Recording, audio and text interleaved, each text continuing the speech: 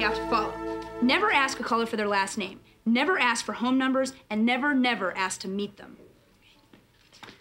And if any problem is too big to handle and you need an adult, I'm here. Well, I have a problem, Mr. Belding.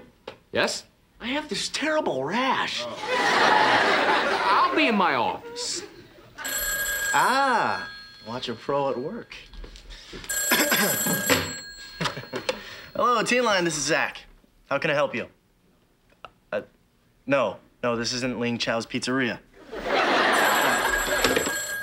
Okay, my turn. Hello, Teen Line, this is Lisa. Hi, Shelly, how may I help you? Oh, you're feeling overweight. It's probably just all in your mind. How much do you weigh? Oh. Well, maybe it's not in your mind. Well, have you ever thought about joining a school club? I mean, that's an easy way of making new friends. First of all, never wear white. You look like Shamu at a wedding. You know, you might want to join Overeaters Anonymous. Here's the number. So what's your problem? Drugs, school, girls? Talk to me, laddie. Here, have a seat. My problem is, I hate my bratty little brother. Hate your brother? You should be lucky you have a brother. I'm an only child. I have to play hide and seek with my hamster.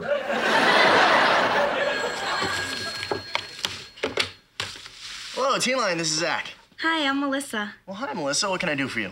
I have a problem. Well, you called the right place. Well, my parents are totally too protective. They never let me stay out past 10, even on weekends. What a drag. And judging by your voice, you probably get lots of dates. You can see why your parents would worry. Thanks, but they treat me like a baby. What do I do? Let me tell you, first of all, before you go out, set all the clocks back 2 hours. And when you come home at midnight, your parents will only think it's 10. And then Mom bought me this blow-up doll. Yeah, but my brother's a pain. Will you stop interrupting? Sheesh. Now, where was I? Oh, yes. See, the blow-up doll wasn't like a real brother. I'll be right back. Melissa Donahue? Oh, that's a nice name. So, Melissa, where do you live? Malibu, in the hills. You're kidding. I live in the Palisades. You're probably 5 minutes from here. Well, I can't move quite that fast. Do you know where the Max is?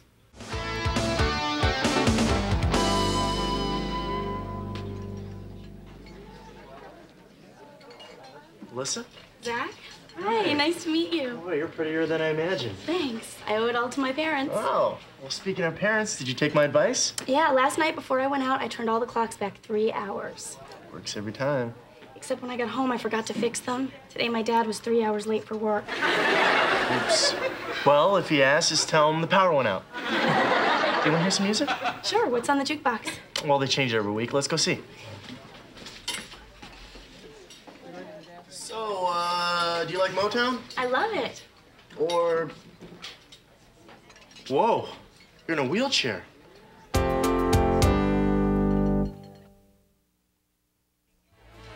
You're staring. Oh, I'm sorry. I didn't expect you to be, sitting. Hey, it's okay. This wheelchair's no fun at parades, but I am a lot of fun in the supermarket. So why didn't you tell me you were in a wheelchair? Would you believe I forgot? No. I didn't say anything because most people get so freaked out about it, they never stop thinking about the chair.